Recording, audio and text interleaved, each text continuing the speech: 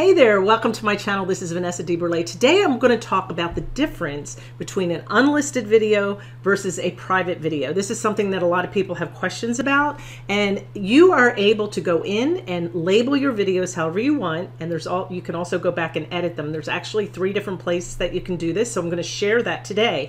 But I also want to specifically share with you what the difference is as far as your views on your channel and your monetization, your ad revenue.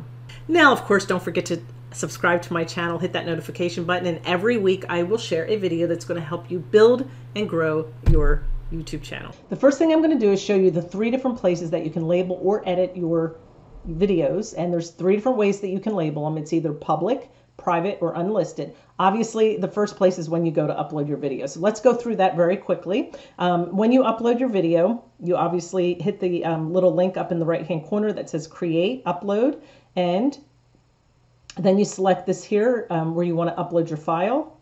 Now, I went ahead and pulled a video in that I have for teaching. I'm a teacher online, and sometimes I make videos and send them to my parents if they need more help. So I went ahead and grabbed one of those because I don't typically put them on my channel. But in here, you can see where I'm uploading. It's taken some time to render. If you go over here to visibility, this is where you'll have the option to mark it private, unlisted, or public. Now, this one automatically comes up unlisted because I have my settings under my channel. All videos, when I upload them, they automatically are unlisted. You have the ability to do that, but I don't make it public until I schedule it. So basically, all of mine come up this way, but this is a place where you can change your setting right here. Now I want to show you how you can fix this in your settings. You're going to go over to the left. You're going to go under Content, and then over here in the left, you see where it says Settings. You can make that default setting like I just showed you. I have mine set at unlisted. You can set it any way you want, but in the settings, go right here where it says Upload Defaults, and then it gives you the option right here where it says Visibility under Basic Information. Hit the little drop down and you can set it any way you want, and you can change them. What if I post a video and I have it as unlisted or public and I want to change it and it's already been uploaded and it's in my channel? How do I change it then? And that's what I'm going to show you next. Here I'm under Content again, and you can see right here, I'm on the content page, and it has visibility. Most of them are private, but look down here. I've got 2 videos that I changed to unlisted.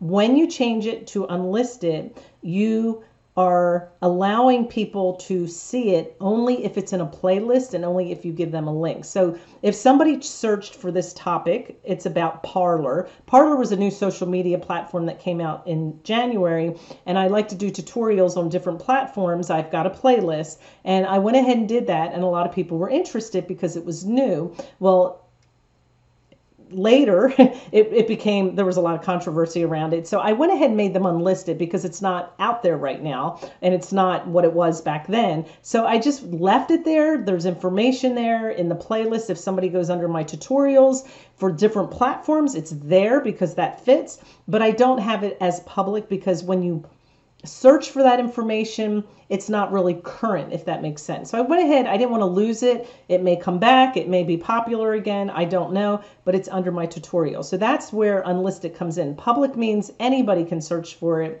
and it will pop up. So what's the difference now? Let's go in a little bit deeper. What is the difference between unlisted and private? Because why didn't I make that private?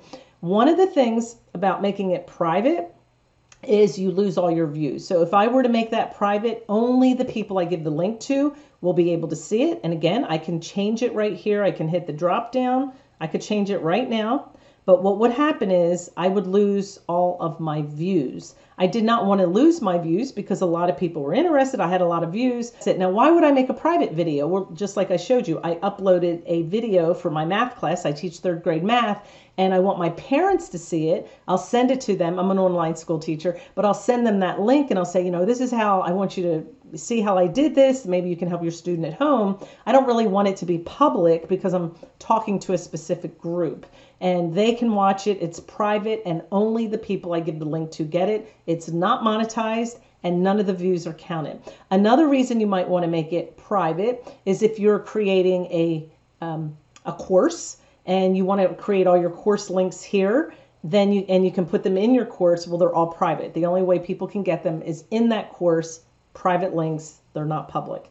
They cannot even share them. You can only get it from me when I give you the link. So there's a lot of the difference. Now, what about the monetization? Let's talk about monetization. That's when you have an ad on your video and you get ad revenue. Actually, if they're private, if they're unlisted, you get no monetization. It has to be public to be able to be monetized. And think about it.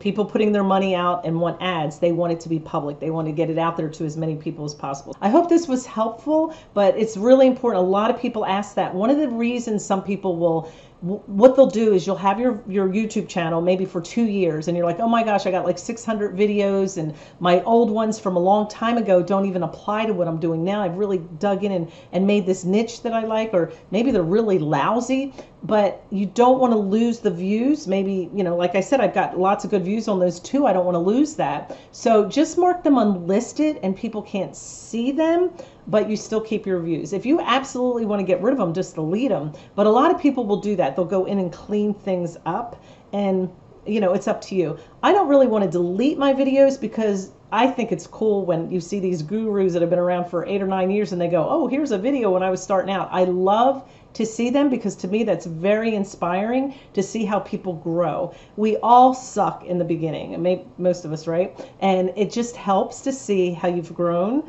over time, and it's neat to share. So have a good one. Thank you for watching. If you have any other questions, please put them in the comments, and I am happy to answer them for you.